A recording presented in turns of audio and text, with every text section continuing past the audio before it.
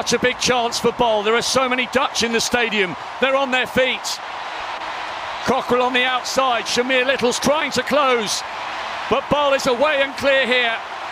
She fell on the first night. But like the great champion she is, she has risen to conquer all. Denied a golden finish in the relay. This was her night to shine. And that is an outstanding performance. At last, after bronze in Tokyo and silver in Eugene, it's all gold in Hungary for Femke Bol.